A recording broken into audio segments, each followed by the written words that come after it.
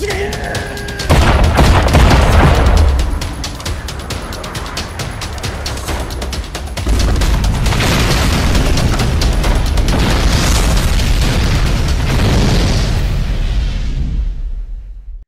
right, everybody.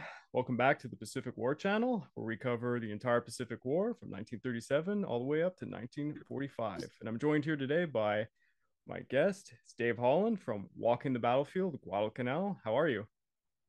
Yeah, I'm doing good, Craig. Thanks again for having me on. So it's a pleasure and honor, and I'm doing well today in freezing Australia, which a lot of people don't realize, and we were discussing beforehand in Canberra. Yeah, Seasons are reversed, so it's freezing in August. topsy-turvy. Canadian over here is in the biggest heat wave we've seen in a long time, and you're freezing over there in Australia. Yeah. Crazy world. And I think this is pretty much one of the most interesting episodes that'll be done in the Pacific War. I don't think I've seen anybody on YouTube cover all the Medal of Honors, especially for Guadalcanal. Oh yeah, I mean, I've been doing a lot of research involving the Medal of Honors on Guadalcanal for a long time, and I'm just waiting to put some product out. It took me, as you know, I think we previously discussed, I lived in Guadalcanal for 2 years straight, and then total for 3 years on small trips then and there. And one of my goals was to locate every land Medal of Honor site. It's a bit difficult locating the sea and air ones. There was a number of Medal of Honors earned on Guadalcanal. Officially, there's 22. Yeah.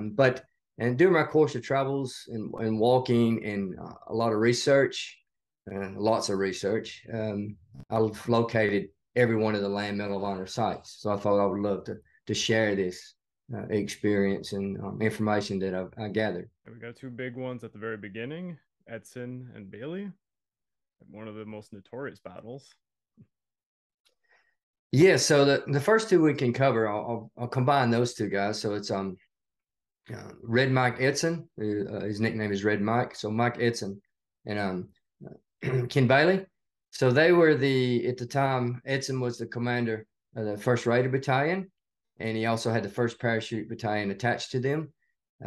So he earned his Medal of Honor along with Bailey at the Battle of Edson's Ridge, or Bloody Ridge as it's known.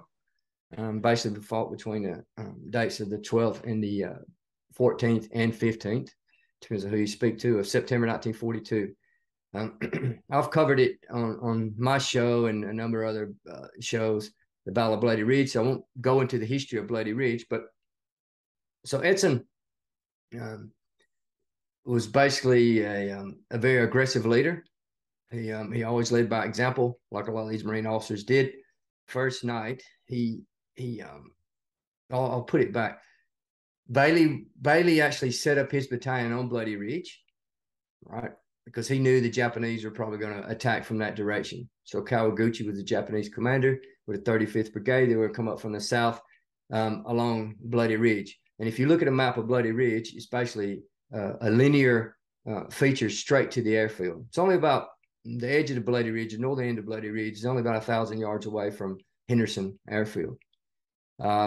Thick jungle surrounds it, or at the time it surrounded it, and the Japanese called the ridge the centipede because from an aerial photograph it looks like a centipede, and with the legs is the spurs of the ridges going off. They call it the centipede. So Japanese aerial reconnaissance had picked up if they wanted to attack, especially if you're going to bring a Japanese units, especially that large, 3 battalions through the thick jungle at night, which the Japanese, as you know, love to attack at night for the infiltration techniques, that if they could hit that clear lineal terrain feature, they could just move very quickly and flood the airfield and overrun the airfield before the Marines could really have a chance to fight back.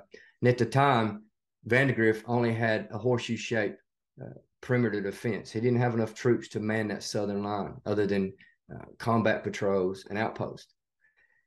So Edson had recognized that, along with the Chief of Staff, General Thomas of the 1st Marine Division, that it would be a key avenue of approach. Vandegrift at the time had moved his headquarters, the 1st Marine Division headquarters, up on the ridge itself to avoid what the Marines refer to as the V ring, which is the airfield when every day they would get hit daily by Japanese bombers. Yeah. And the V ring during that era was the middle target of a Marine rifle target. It's a V-ring. So they considered themselves in the middle of the V-ring. It's not probably the best place to put a division headquarters. So it disrupted it. So he said, let's move up on the ridge to avoid the V-ring. But he's basically put his division command post basically on the front line. So Vannegar said, no, they're not going to attack. They knew the Japanese were there coming. They're going to attack on the west flank to replicate that 21 August Battle of Alligator Creek. But Edson, and from his reconnaissance and in part with the Solomon Island Scouts and some other reconnaissance and intelligence information they were receiving, they knew the Japanese were in the jungle, thousands of them. And he said, if I was a Japanese commander, I would attack there. So what Edson did, he between himself and the chief of staff, Thomas, they convinced Vandegrift, look, put us up on the ridge and we can rest. Or we can serve as also your division bodyguard. We've been hit pretty hard for the past few weeks, so we need some rest. And that's why they sold it to the division commander. So with his pre-thought and his good grasp of tactical situation, Edson was able to place his unit of roughly 800 Marines up on that ridge. And they placed him at the right time because the next day, the Japanese started hitting that ridge with naval gunfire and bombing. And they knew that the Japanese is another indication they were coming on Bloody Ridge. So what Edson did, you'll see on the maps that I provided you, he set his forces up in 3 lines. He had about 1,500 yards long, which is the ridge is, and thick jungle on both sides. And he set his units up in 3 lines between the Raiders and the Para Marines Battalion. When I said Para-Marine battalions, at that stage, are only about 250, 300 effective. So they wasn't really a full-strength battalion. And the Raiders had roughly about 500 guys. So he had about 850 on strength. So he set them in 3 lines, and he knew the Japanese were going to attack. So he had his patrols out, and they came across some Japanese, and they said, look, they're coming. So the first night, the Japanese attacked. Once again, I'm not going to go into the Battle of Bloody Ridge. But unfortunately for the Japanese commander Kawaguchi, he wasn't able to coordinate his attacks due to a number of factors. Obviously, the thick jungle and the terrain, and the guys who had to cover a large area. Yeah. And the Merritt Battalion never even made it to the spots. So, yeah. Not the first day, yeah, because it was actually a good plan. You know, they had 3. He had 2 diversionary attacks supposed to be on the flanks. He had one on the east flank from the remnants of the Chiki, the guys that was a Chiki detachment, the guys, the Bear Battalion, the Kuma Battalion, the guys who were supposed to have been the second echelon that Chiki should have waited for. Mm-hmm. But he had those guys attacking the east flank. He had Oka and another battalion of the 124th attacking on the west flank. I actually have a good video on that. It's called the L Company Ridge. I just made it. And a lot of people don't even know anything about the Guadalcanal campaign or know quite a bit about the Guadalcanal campaign. That fight gets left out. And so also the Battle of the Overland Trail, which I did another one on that one. That was the other 2 flanking attacks that generally get left out in the overall telling of the Battle of Bloody Ridge. But so there's some good videos or some good information to look up for those 2 side attacks because they're very important too, especially the Battle of the Overland Trail. So Edson, the first night when the Japanese attacked, they only could attack with 1 battalion on Edson's right flank. And that attack on the right flank pushed one of Edson's companies back. So in the morning, this was the morning of the 12th and 13th. So the morning of the 13th, the 13th, 12th and 13th. So in the morning of the 13th of September, Edson was faced with his right flank had been pulled back, a refuse, so to speak, in the old 1800s speak. So his right flank was pushed back. And he knew from intelligence the Japanese were, a few thousand, and he knew they only attacked with a few hundred that night. Edson figured it was a probing attack. He wasn't aware that obviously that Kawaguchi didn't do a probing attack, that he tried to attack full speed, but he only had a portion of his forces to do it. But Edson knew that next second night they would probably come with everything they had. He said if they come with everything they had, they know we're up on the ridge now, and they'll try to flank us again and go around us. He said, and then they'll probably throw thousands of Japanese through there, and they'll cut us off. So we had 2 forward deployed companies, and he said, well, if they cut us off, I would, they'll cut us in 2. So once again, Edson could read the ground quite well. He was very known for that. So what Edson did, he pulled his front line back about 400 yards. And what that did, and he put him to the second line. So he had 3 lines the first day, and then he consolidated them into 2 lines. And on that second line, then it opened up a killing space of about 150 to 200 yards. And you have to remember, too, pre-battle, the division artillery commander, Pedro de Val, had came up personally, him and his officers, and pre-registered 75 millimeter and 105 millimeter howitzers. Because the Marines at that stage had 4 battalions of artillery, the 11th Marines, which is the artillery regiment. And they'd actually brought 1 battalion of the 75s almost directly up to the ridge itself. Well, on the bottom of the ridge. You had 105s at the airfield. So they had pre-registered that whole area. And one Japanese officer said they were getting hit with so much artillery, he thought the Americans had machine gun artillery, as he called it, machine gun artillery. I think they fired, the second night, they fired over 2,000 rounds of 105s alone. And the barrels were almost burning out. They were just pumping through ammo. But anyway, they pre-registered it. So he pre-registered, he set his machine guns up. And as we probably discussed before, the Marines only could dig small shell scrapes, so to speak. They didn't have anybody, had like 1 or 2 strands of barbed wire, and they only had 2 days to dig in. So it wasn't like they had fixed defensive position. So on the second night, the Japanese attacked, and they attacked with the 2 battalions, and they had another battalion, and it would never ever got into the fight, only elements of it. They were actually lost in the jungle, which was Kawaguchi's main battalion. It was one of those what ifs. But they attacked, they pushed the Marines back throughout the night, and they basically consolidated around Edson's command post, which is hill number 2, or hill 120, if you want to put it in feet. But the Marines referred to as hill number 2, Edson's command post. So it formed a horseshoe defense around it. So throughout the night, Edson basically was 10 yards behind the front line, behind the machine gun post. At times, he was standing up on a ammunition box, yelling at his men, directing fire himself. At one stage, he was directing artillery fire himself. He had bullets nicking his uniforms. He had runners and radio men shot left and right around him. He never wavered.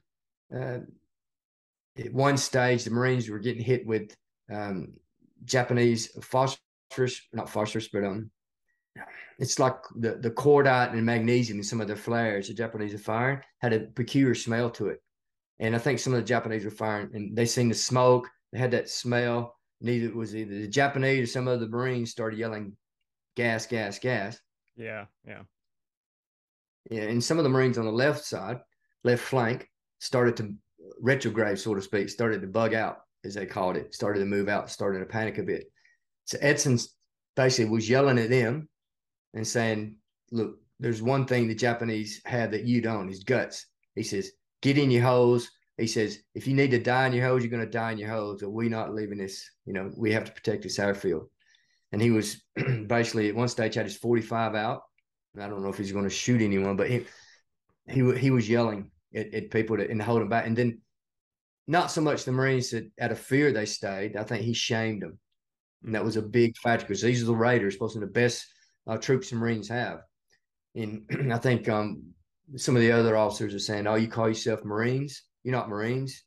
Get in there. You're Marines. You got to, you have to live up to your reputation." So that held them together in that tight moment. And as you know, the Battle of Edson's Ridge or Bloody Ridge, it was hand-to-hand fighting. It was very intense. And it was a near-run thing, so to speak. The author Richard Frank said it was probably the closest the Marines ever come to losing the campaign. Because there's been a big what if that the Japanese would have made it to the airfield in vast numbers. It would have been hard for Marines to try to get out of that. But anyway, he held, and because of his inspiration, his courage, and his leadership, he was a big part of holding those Marines together, to hold in place, to stop the Japanese. So that was why Edson, he earned his Medal of Honor for that specific act he did, that display of high courage. And he was later, right after that battle, nominated to take over the command of the 5th Marine Regiment. And then he later went on to do bigger and better things throughout the war. I actually was wondering, because the way that this will probably come out, this will be a one piece for my podcast immediately. But I'm gonna try and do, like you said, everything that you've given me, make the visuals and cut it up in the episodes. But if you could just tell my audience, just a bit about your channel and why they should check you out. Oh yeah, I have have a YouTube channel called Guadalcanal Walking the Battlefield. Initially, I started up where I'll basically walk these sites, and I had my 2-year deployment there. I wanted to research and drill down on all the stuff I read about Guadalcanal. One, I wanted to check the facts, and plus I wanted to get on areas which is kind of off the grid that most people don't go to, especially if you do the tours there, the week-long tours. They'll go to the main points. And I've made it for them, and also mainly I made it for the people who would never get a chance to go to Guadalcanal, so they can experience something, and also to capture what Guadalcanal looks like when I was filming from 2018 to 2020. Due to COVID and a few other things, I no longer, and due to work, I'm not at Guadalcanal. I'm hoping to go back maybe later this year and definitely next year, and do some more on the ground filming. Now, in the meantime, I've started interviewing other people about Guadalcanal. I mean, next week I'm doing for the anniversary of the Battle of Savo Island, which is a naval aspect, because I cover mainly the land, and the 3-dimensional Guadalcanal campaign is unreal with the air, land, and sea. Yeah. I've got a guest, Jeff Ballard. He's appearing to talk about the naval aspects and on the anniversary of the Battle of Savo Island, which is the worst defeat in U.S. naval history. Yeah, it was. We'll be discussing that. Oh yeah, and then I also do, a number of other videos. I've done, the Getchy Patrol. I've done Chesty Puller being wounded. I've got one upcoming, the U.S. Army role on Guadalcanal. I've got the 164. So I'm focusing. Excuse me. I'm focusing on, until I can get back on the ground filming. I'm focusing. So, but my videos I cover. It's like I'm giving you a tour when I'm walking there. Mm-hmm. It's like me and you. I'm giving you a one-on-one tour. My videos don't have a lot of whistles and bells, so to speak, to it. I call it pure history. One of my viewers said this is pure history with no frills. I'm like, yeah, okay. Because when I filmed it on an iPhone 7. Yeah. I edited it on an iPhone 7, and I uploaded it on Solomon Island internet. So it was just, it's a miracle even it got put up. Hey, it's fresh from the source. Oh yeah. I have an adjoining Facebook site. It's called same thing, Guadalcanal Walking a Battlefield on Facebook. And I update that every 2 or 3 days. And I try to include things in there that's never been seen before in relation to Guadalcanal. Yes, fresh material. You've found new material about Guadalcanal. In all honesty, if people were to ask who are some of the experts on the actions of Guadalcanal, I think you could be argued to be one of them now.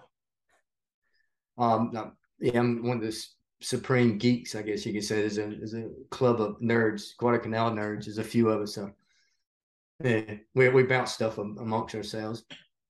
Peter Flavin's in Australia too. He's like one of the best then and now photoed guys. I don't know how many trips he's made. Yeah, but yeah, that's my 2 channels. Yeah, and hopefully I'll get some fresh tour stuff there. It's been a real honor to talk to you again. I stress to my audience, please go check out his stuff. You will not find anything like your channel. Your channel is extremely original. It's one of the most interesting channels when it comes to this kind of history on the Pacific War. I can't think of anybody else who's doing anything like you. And what can I say? I hope everyone checks you out.